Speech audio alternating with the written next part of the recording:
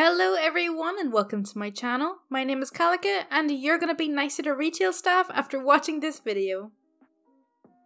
You mean we will just fall out of space? Let me start by saying that yes, this is a new account. I hope this fits the subreddit because I just can't stop laughing about this incident that happened at work a couple of weeks ago. I currently work at a locally owned dollar store. We also fill helium balloons and make balloon bouquets. It is important to note here that there is a helium shortage in the country, or world. This means that my store is now only allowed to buy 3 tanks of helium a month from the vendor, even though in the past we've been allowed as many as 9 a month. As you can imagine, this has caused our customers a great deal of confusion. I had always known that helium was a non-renewable resource, at least since I was young. But I certainly didn't know all of the facts, so I spent some time when I was off work researching so I could correctly inform customers of what helium is, where it comes from, and what the current situation is. Anyway, I had a customer come in asking for balloons toward the end of the month. Unfortunately, we had already went through our 3 tank a month allotment and were out for the month. This is how the conversation went, as well as I can remember. Customer is C, me is M. Hi, I would like 25 balloons, please. Oh, I am so sorry, but we've run out of helium for the month. We'll have it back on the 1st of the month though. Oh, how can you be out? Well, our vendor recently made a rule that we can only order 3 tanks of helium a month. You know there's a shortage right now, right? What? A shortage on helium? How? Well, do you know where helium comes from? No. It actually comes from the Earth, and it's a non-renewable resource, so once it's gone forever. Customer goes from confused to slight understanding and then to horrified. So you mean, if we mine all of the helium, the Earth could fall out of space?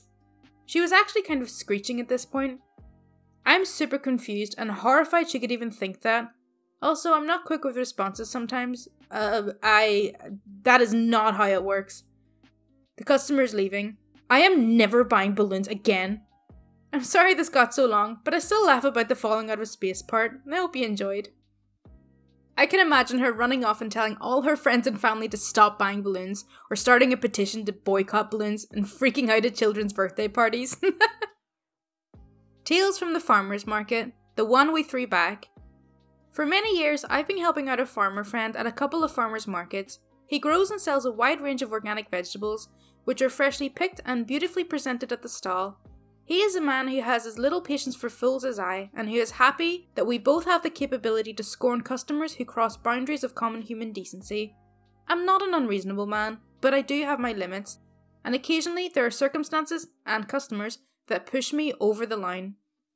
I'm going to call this woman Rose, even though she's the least florid of people.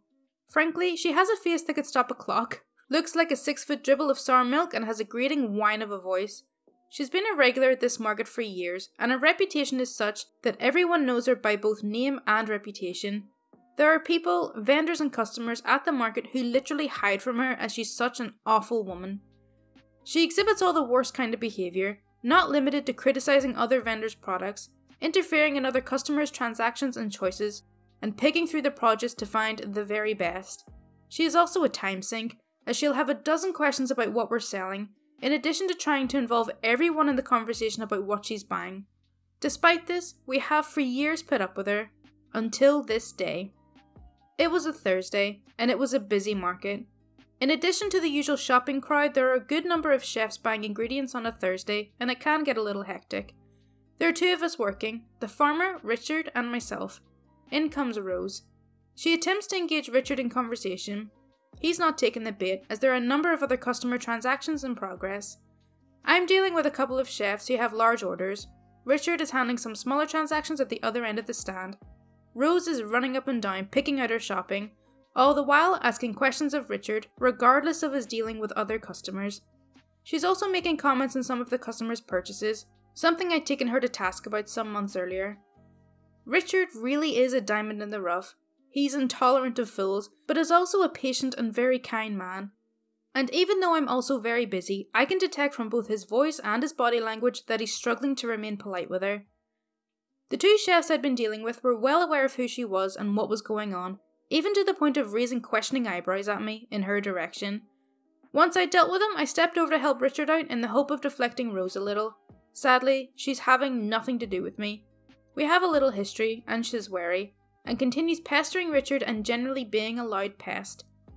After 15 minutes of choosing her stuff, she's ready to pay, and Richard gives her the total, which was $10.50. I have a very vivid memory of her fussing over getting the correct change, all the while griping about something totally irrelevant to the transaction. After she'd gone, Richard looked wrung out, and I don't blame him. Rose is a very high-maintenance woman.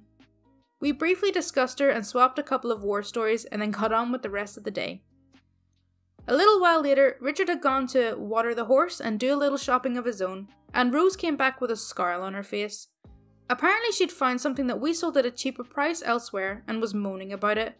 Of course she asked if she could return it to us and get her money back. I was furious. Richard had spent a quarter of an hour dealing with this woman and I was done. The conversation went something like this. I just found out that the other farmer has cheaper chard and I'm returning this. I thought you didn't like the other farmer. Well, his chard is cheaper. You spent 15 minutes picking through everything we had and now it's not good enough? But cheaper chard! Rose, I think we've all had enough of you. I didn't even get a please may I return it. Well, you were rude to me once. Once. For which I apologised. In any event, we're done here. You've been consistently rude to everyone here, including our other customers. I don't want anything of yours now, take it back! Okay, fine. Here's $10. I paid $10.50. I know. There's a 50 cents restocking fee. Rose was totally speechless for the first time ever. You're no longer welcome here. She stormed off, shouting that she was never coming back. I called after, telling her she was fired. Not part of my childish lack of professionalism, but it was admittedly very satisfying. The epilogue. The market manager told me afterward that she complained to him about my behaviour. The CEO of the Market Association emailed me later that day telling me she'd asked for me to be banned from the market and reminding me that I couldn't charge a restocking fee.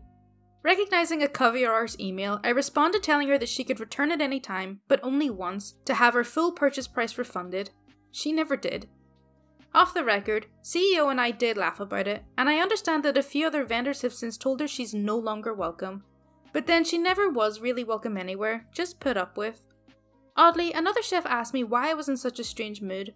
I told him I'd fired a customer and was on a bit of an adrenaline high. His response? Was it Rose?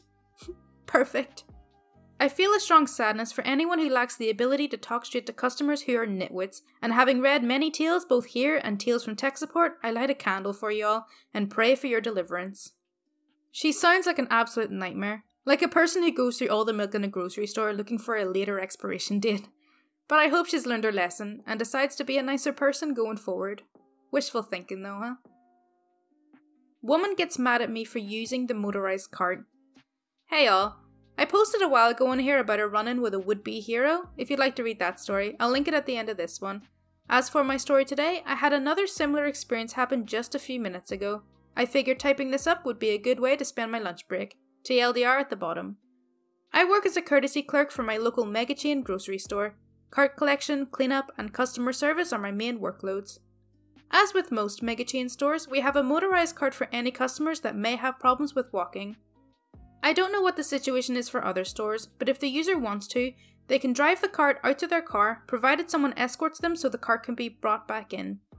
The cart sort of works the same way a lawnmower does. Even if it's on, it won't work unless a pressure switch in the seat is triggered. Someone has to be sitting on the seat. It's awkward walking alongside the cart while pressing down on the seat with one hand and guiding it with the other, so most clerks just ride it in, which most people don't have a problem with. Note that I said most people. I was called to the front to help a man using a cart with loading up his car. I followed him out, did the deed, received a toonie for my troubles, and proceeded to drive the cart in. As I went in through the doors, I passed a couple who were leaving with their groceries. The woman gave me a confused look as I drove past them, but I paid it no mind. I drove the cart back to its charging station, hooked it up, and began walking off when I heard a shrill voice behind me. How dare you! Have you no shame? I turned around to see a woman from the couple I had just passed on their way out, walking up to me with a look of malice on her face and a swagger in her step that said, "You're in trouble and I'm going to put you in your place." "I'm sorry, but are you talking to me?" I asked the woman. "Who else would I be talking to?" she snapped back. "You have the audacity to drive around in that handicap cart when you can walk just fine." "Oh, no, I wasn't driving around in it. I was bringing it back in after a customer was finished with it, I politely retorted. That still doesn't give you the right to drive around on it and waste the battery. What if someone who actually needs it comes in?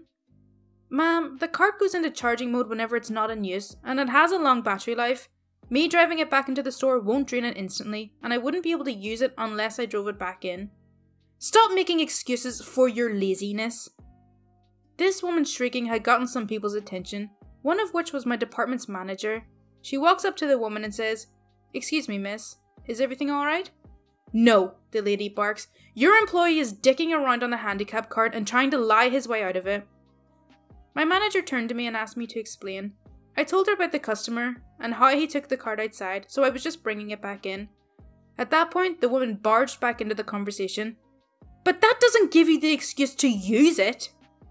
My manager told her to calm down and reiterated that the cart wouldn't work unless someone was sitting on it, so it was 100% okay for me to drive it back to the store. The woman wasn't having it though. She still tried to argue that I shouldn't be using it if I wasn't in need of it, that it takes the cart away from those who really need it, blah blah blah. My manager heard enough and told the woman if she didn't peacefully leave, then security would be called to escort her out of the store. She let out a loud, and walked out of the store. Alright, so first of all, it was none of our business, but second of all, the employee and the manager gave a perfectly reasonable excuse as to why he would have to sit on the cart to get it back to the store, but it wasn't good enough. I think she's seen an opening to start an argument and just went for it full force. And people like that are just mind-bogglingly sad. Okay, so that's all for r/Tales from Retail. I really hope you did enjoy it. As always, if you do want to see more content like this, then please do subscribe. My Twitter, Discord, and Patreon links are in the description, and any support is greatly appreciated. Thank you so much for watching. Bye!